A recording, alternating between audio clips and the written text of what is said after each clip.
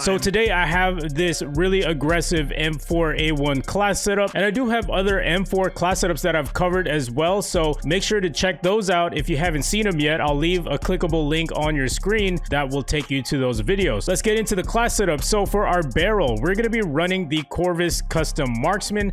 Now the reason why I chose this one is because it gives us extra damage range, bullet velocity, as well as that recoil control. Now there are cons of aim down sight speed as well as movement speed, but we do have other attachments that will mitigate those negatives. All right, so moving on to our optics. So this is a bit of a personal preference. I usually use the GI Mini Reflex, but this time around I decided to go with the Cronin LP 945 Mini Reflex, and the sight is a little bit smaller than the GI Mini Reflex, which I personally feel like maybe it's a placebo effect, but I personally feel like it helps you zero in on your target that much easier, and that's why I picked the Cronin LP. All right, so next for our stock, we're running the no stock attachment. This is to give us more movement speed as well as aim down sight speed. All right, so for rear grip, we're running that stippled grip tape. It's going to give us that aim down sight speed as well as that sprint to fire speed, helping us in those gunfights and get the jump on our enemies.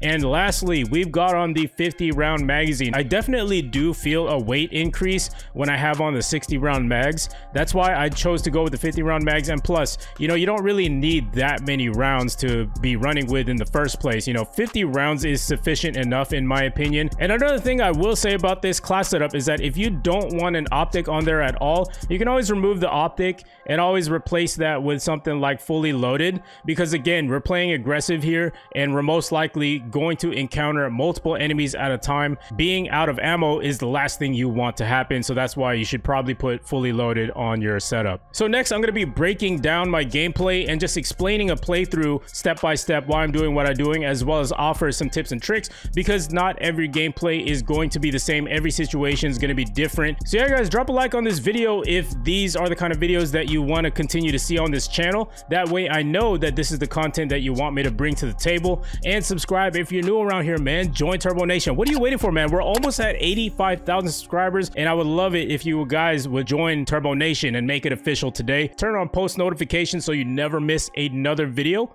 And yeah, I will see you guys in the gameplay. Peace. All right, and here we are. We're playing on Hackney Yard. The first thing I do is I push through the warehouse here, and the first thing I'm going to do is going to keep an eye on those double doors, which they just opened. So that's going to be my cue to be ready for this gunfight as he takes out my teammate. Then I'm going to proceed to get on top of these barrels. By the way, this is my normal strategy that I always do every time I spawn in from that side of the map, just so I can get a good vantage point and see where all of these enemies are coming in from, because you always want to establish position at the start of every match, and you want to make sure that you're at a better advantage versus the opponents. And as you can see, I did see some red footsteps there, so that's my cue to go up here. And what I'm going to do is I'm going to follow these footprints, which lead me to the enemy. Now as you can see, now this is a small minor detail that I do want to point out, is that as soon as I saw these footsteps, that's how I know that there's going to be an enemy around the other corner. I mean, it's just common sense at this point. But I'm not just going to prance around the corner normally. I'm going to slide around the corner just in case he heard my movement. Because audio is so loud in this game, it's really easy to hear people's footsteps. Then I'm going to get a good vantage point out here. I'm just going to quickly glance, even though it's unlikely that there's going to be enemies there. Then I'm going to take a look at on top of the office. There's one enemy here and one enemy there. I'm going to quickly take him out. And I'm going to flee the scene as I stim shot myself, and also take a look at the enemy spawn, because that's where they're going to be coming in from. How do I know this? Because look at my mini-map here. And as you can see, all my teammates are practically behind me right now. So that means that they must be spawning in here, or they're around this area. So now that I've got my UAV, I'm going to call it in so that I can get some information and potentially take out some enemies that are not wearing Ghost. But for the people who are wearing Ghost on the opposite team, I am checking every line of sight and going back and forth between these stairs and also down this line of sight as well. Now, as you can see, there was an enemy running by and he was wearing Ghost. Now, one little tip that I do want to give about this little scenario right here is that see where I'm positioned right now? I'm basically out of the enemy's line of sight. I'm not standing by the window. And by standing here, I'm able to see if enemies are coming up these stairs, which is going to give me an advantage to get ready for that gunfight. And as you can see, he wasn't even ready for that. So I'm also checking my back. I've got dead silence on because I want to be able to hear the enemy's footsteps much louder, and I don't want them to hear mine. Now I'm flashed, and don't panic when you get flashed. Just duck down just a little bit and just wait it out. And as you can see, I was able to take that guy out. Now I'm going to switch my positions because I don't want the enemies to be aware of where I'm at. And as you can see, I did take out that enemy pretty easily. Now, let me back it up here. And this was actually part of my tips and tricks for my movement video that I posted a couple weeks ago. If you haven't seen that yet, make sure you check that video out. I'll leave a card on the screen that you can click on. But instead of just running around this corner, I'm going to actually do a slide cancel mechanic where I'm able to slide and basically break the opponent's camera and catch him by surprise. So basically, I'm going to pop up out of nowhere from his point of view, but on my point of view, it doesn't really look like much, but it is very effective and something you need to practice doing right there. And as you can see, he had his gun down. He wasn't ready. Now, I'm not going to push just yet because I know that there's enemies inside of this building. And as you can see, my teammates got taken out. I'm going to wait for this guy to come out and grab those tags. And I basically baited him into getting that. Now, I'm on a streak right now. I've got my VTOL. And another small detail that you may have missed is to stagger your movement. Now, I know based on the compass that there are enemies in that warehouse area. So let's play it back really quick. So as you can see, that compass right there, it tells me that there are enemies in this south area right here.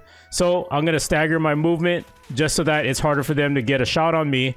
Then I'm going to stem shot, and I'm going to continue to proceed to retreat because I want to be able to call in this VTOL. But first, I'm going to go ahead and check my lines of sight to get another kill, because I know that there was someone there who was aiming down sights on me. So now I'm able to call my VTOL. I'm going to call it directly in the middle, just so that it can give me a bit of a buffer and a bit of a chance to reset my positioning. And my VTOL is going to serve as a sort of distraction, if you want to say.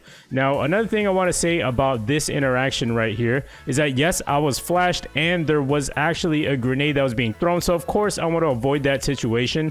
And going back to what I said earlier about how you just don't want to panic when you're getting flashed, is look how fast I recover from this. And I come down here, and again, I also jumped around this corner. I didn't know for a fact that he was going to be down here, but the simple fact that I made this jumping around the corner maneuver, it gave me a better chance at survival. So I did see a guy here. I did miss my shot. Now I'm pre-aiming down this line of sight once again. Now, the thing about my positioning and why I'm so aware to pre-aim down these sights is because I'm in their spawn right now, actually. They're spawning on the opposite side of this building.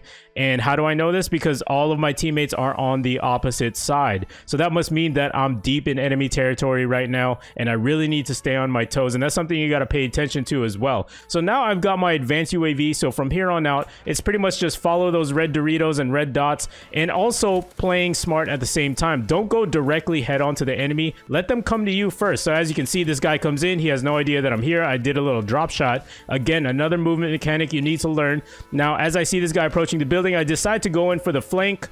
Now I'm going to slide. I miss my shots, but I come out again with another jump shot. And I'm on a really good streak right now. I'm on a ruthless. So now I'm going to make my way to the opposite side of the map to rotate accordingly based on where the enemy position is. But I'm still pre-checking every line of sight just to be sure, because even if you've got the advanced UAV, it's never a sure thing. So my teammate gets taken out up there. So I throw the C4 to be able to get that easy kill. I see one guy in there spawn, take him out. Now, I believe there is one more guy up here, as I recall from the past experience there.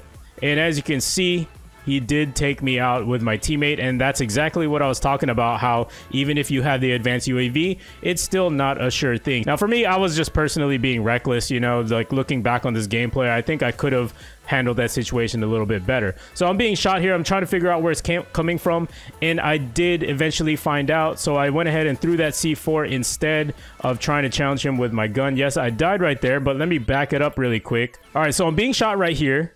Now, my first question is, where did that come from?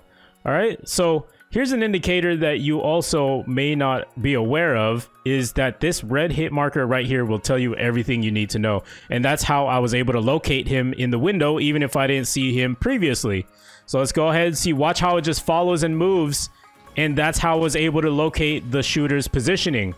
So as I come down here, I actually did get flanked by this guy. He got a pretty lucky shot on me on that head glitch. But nonetheless, I'm still going to reset my positioning. I'm going to rotate accordingly to be able to get back on a streak. I'm turning my attention to this area because that's where I last knew where the opponents were coming in from. So I'm going to come up here for high ground. I'm going to pre-aim. I'm going to check all areas that are in my line of sight. So I was able to pick off a guy right there. And now I'm going to slide over here and quickly take out that opponent. Now, that is another prime example of why slide canceling around corners is a huge advantage. So here I am. I'm going to approach again. I'm going to slide quickly and then cancel and aim in and fire and get the kill.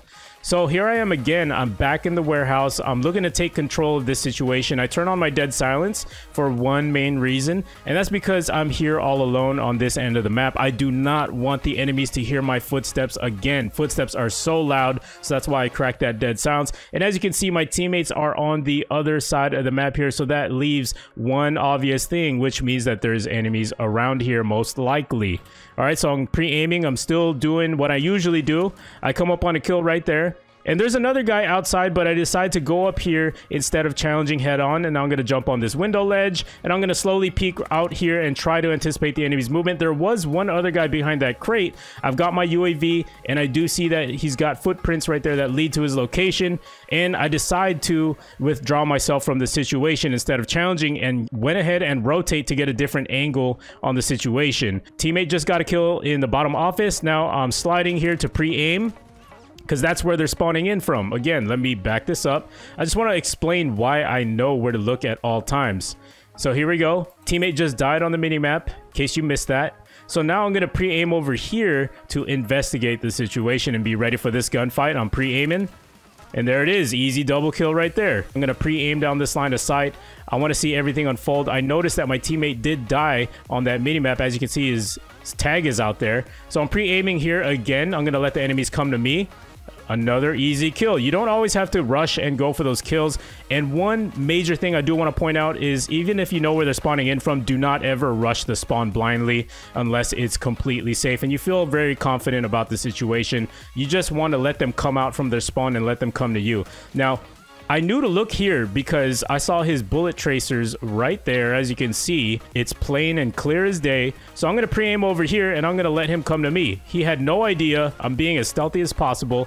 I've got my VTOL now, and I'm looking to capitalize on this streak and continue on to get my advanced UAV for the second time. So right here, I'm contemplating, should I go into their spawn or not, or should I call in my VTOL? So right now, I make the conscious decision to call in the VTOL, but first, before I cross this little area right here, I'm going to quickly glance to my right, and I'm going to slide into this corner. Yeah, notice again, when I'm switching between location and location out in the open, I never just run casually across from point A to point B.